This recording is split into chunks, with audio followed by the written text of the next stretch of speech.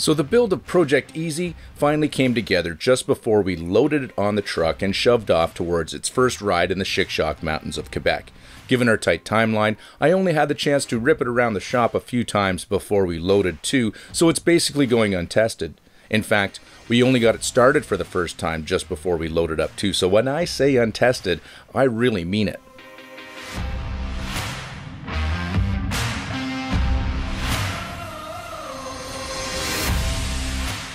I know it's never a good idea to take a vehicle that's just had significant mods done on it on a trip without at least going for a small shakedown run, let alone a trip that's 1,000 kilometers from home. I mean, even the engine on this thing is basically unknown. Although it did test well on a compression check, we literally just got it running yesterday. I'm just happy it started.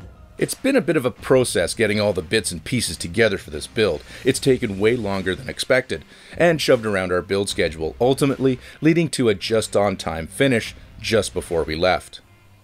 I should also mention we've had one major setback or fail with this machine, and that is the fact that we don't have a turbo. Apparently, finding a turbo for a 2015 Polaris is a lot harder than we thought it was going to be.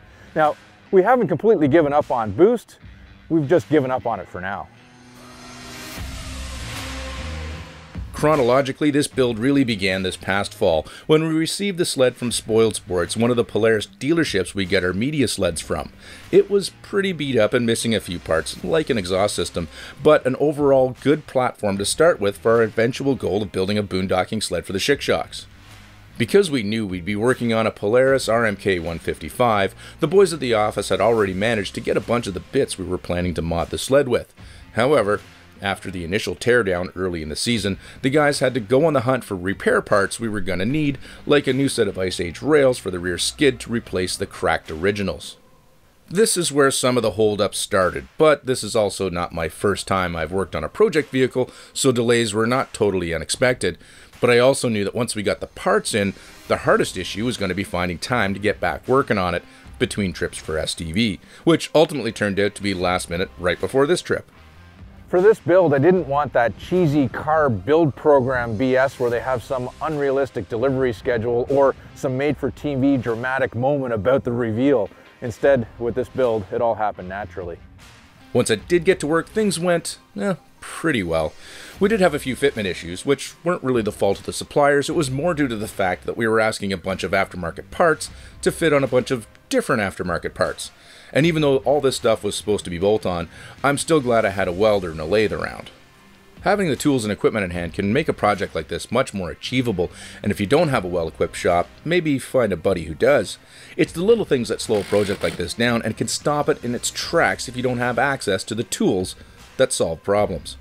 That said, the issues we had were minor and only an issue because we were doing so much at once. Plus, without the turbo to complicate things, we weren't doing any powertrain mods, which can create a whole different set of problems. That stuff, we'll have to wait for the next phase of the build.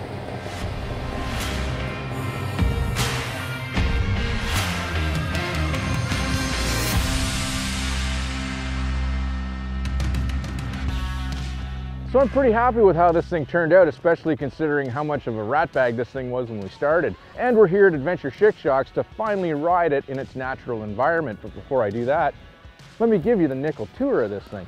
Now, starting with it, we got Arctic Effects Graphics, which provided a whole new graphics wrap package for us with our logos and everybody that helped us out included on it as well.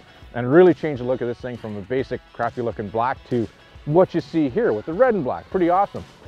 Then up front, Slydog sent us a set of skis that also match our red and black theme with a red and black theme on the ski itself. That's pretty cool. And then we got Skins. They've set a whole new front suspension that included outer spindles, upper and lower control arms, and new radius rods for the steering. They actually narrowed it up a little bit too, and that's really nice work on that stuff. And holding it up front and in the skid frame in the back is a set of Stage 5 Elka shock absorbers from Accelerated Tech. These things work really well, and even though I've just driven it a few feet really, I can already feel that they're making a difference. Moving on to the middle, we've got Skins with their low-cut mountain seat on this thing, and they also provided new running boards. So we cut the old ones off and put these ones on, which are a lot stronger. Underneath it all, Ice Age sent us a set of brand new rails to replace the original ones, which were busted, of course. And iTech sent along a full complement of billet idler wheels to shod that thing with. and the rear ones are the larger diameter ones just to make it look cool. And iTech also sent a new rear bumper, the gear tie-down accessory here, and the adapters to run the link accessories on the Polaris tunnel. Up here in the middle, we've got rocks with adjustable handlebar riser that adds a couple of 2.5 inches or so to the height, and the big elephant ears to go over as roost protectors and to keep our hands warm here in the Chic-Chocs because it's cold and windy here. Also in the middle, which you can't see right now, but we got an MBRP exhaust in this thing. It sounds amazing, but we can't run it here in the Chic-Chocs, so before we ride it, I got to change that thing out.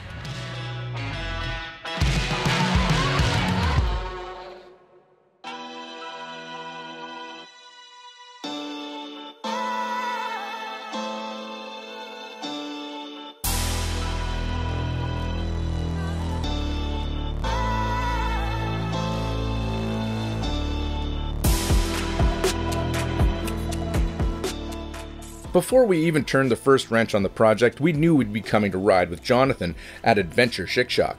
Being an off-trail boondocking adventure, this location drove our choice to build an RMK to represent OSM and STV for this segment. And in case you never heard of the Chic-Choc Mountains before, they are in the Gaspé region of Quebec, right below the St. Lawrence River. This maritime area is absolutely stunning, and it's just a day's drive from Ontario.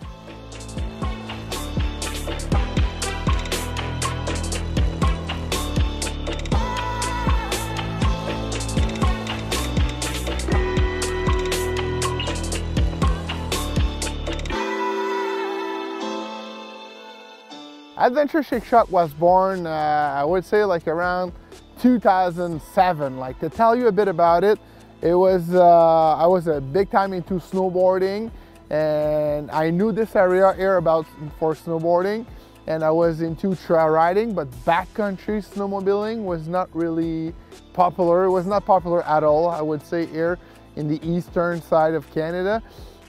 In 2007, around there, I went down in BC, British Columbia, out west, met the sport, fell in love with the sport, and I was like, when I came back, remember being sitting in the airplane and said, hey, in the Chic-Choc, there's tons of like mountains, like elevation that we don't use for skiing or backcountry skiing.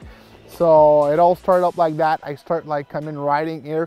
It was nobody. I was one of the first to put the long track snowmobile in those mountains back in the days. And I decided to buy a little house to ride, to have like my own little place during the winter to ride with my friends. And it all started up like that. So started up to rent that place, and after a few times renting that place, the guys asked me to be there while I was renting the place. And Adventure Chic-Choc, like in 2009, I decided to register. In 2009, I decided to register as a business, and boom, this is what it is now. You know, having a fleet of a Pro RMK that we rent. We have 6 timber sleds, so we offer rentals. We do clinics. We introduce people to the backcountry riding, up to intermediate to expert advanced, like who people like are in research of like big adrenaline. We got all of this here. When you come at Adventure Chic-Choc, like what a day looks like, it's in the morning, you know, we all meet up for like a little security meeting, like explaining you the day that we're gonna do and everything. And the cool thing about us, you know, it's a ride in, ride out concept. No need to trailer every day to go to the spot. And we have our own groomer there, so we groom our own access to the mountain. So it's a smooth ride home, you know, you don't have to go like through moguls and stuff. So we leave in the morning, approximately 9 in the morning every day. And we come back, I would say, before dark, or most of the time at the end of the energy of the boys. Not many people realize that there's this type of riding here in the East, and when you describe the area, they're still apprehensive about believing you. Most riders who have a deep powder bug or mountain experience on their bucket list think you can only achieve this goal by going west to the Rockies, which can get pretty spendy for us here in the East. I mean, the thing is, you know, BC is awesome riding. Here, yes, also it's premium riding, premium technical riding.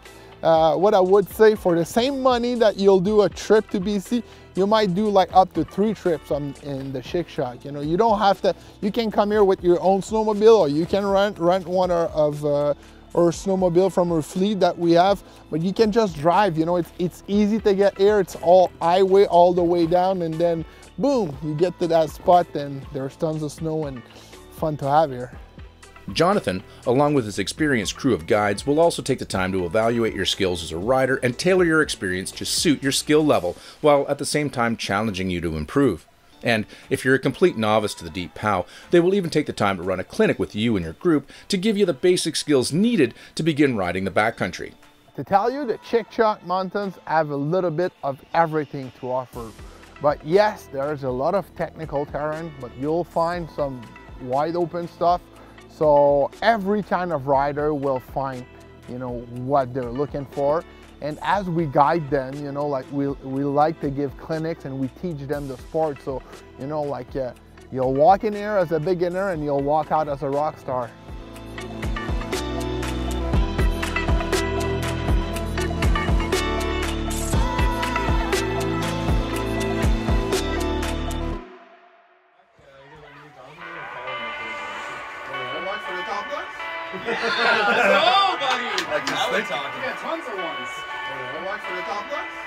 You know the great part about snowmobiling? It's this. This is the great part about snowmobiling.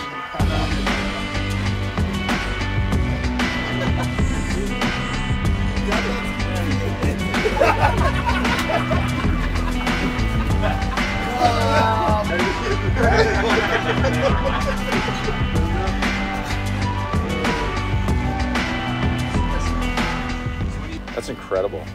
I mean, you could not tell me like that I'm within a reasonable drive time from home. Like, you can have that. Look at this photo. Beautiful photo.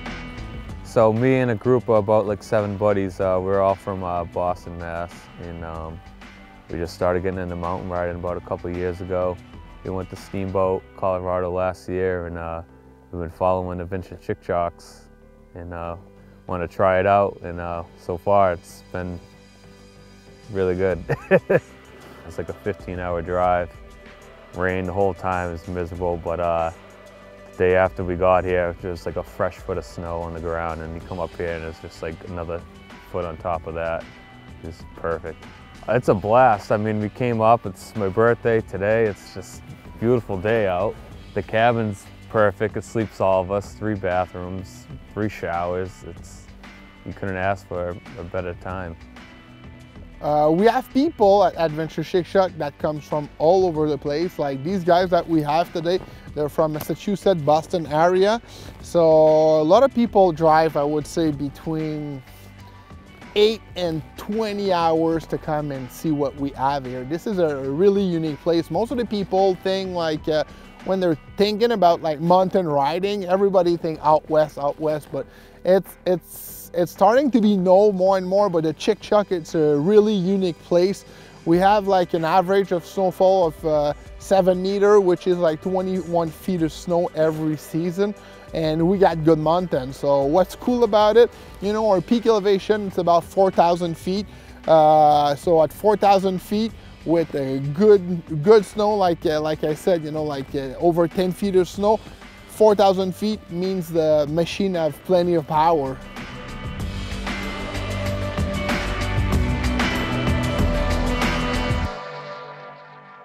After our lunch at the warm-up shack, Jonathan and Jesse took us to some other play areas just off the network of trails and old logging roads that crisscross the riding range.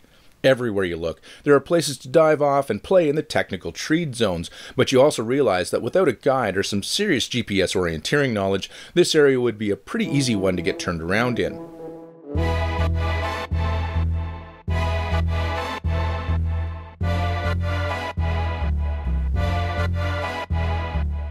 After years of experience, the crew at Aventure Chic-Chocs knows this place like the back of their hand, and just like riding in the West, having a guide here is just as important. I'll show you what time it is. I'll get you some skills on those sleds, guys, okay? I want to show you how to do like what we call a powder hook, but to do that, okay, and you keep dropping, drop, and then turning. Once it's point where you want to go 180 degrees, you release the throttle, So the sled will go back on both skis and you keep going. Inside! Woo, woo, woo, woo, woo. Yeah, your eyes up and your chin up. You look where you go. Don't look at your ski. That's perfect.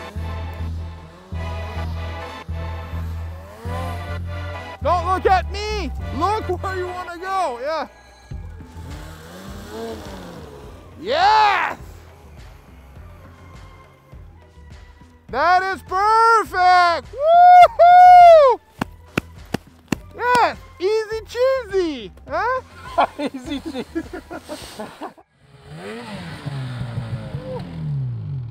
I don't know what time it is.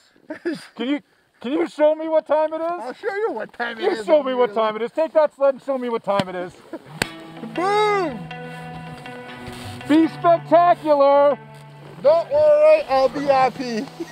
I hope it survives. Not responsible if I broke anything. No, you can break it. So fine. All we gotta do is get it home. Yeah, you can break it. It's fine. All we gotta do is get it out of here. But that's gonna be their problem, not mine.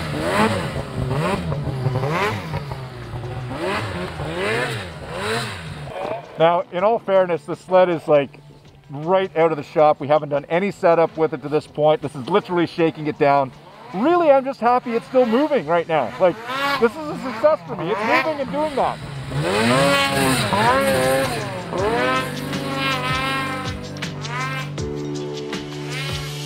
Even when it hurts, hold on to what you know. Even when it burns, it's never gonna burn you down. You can take it all, so take whatever comes your way, 'cause you're strong.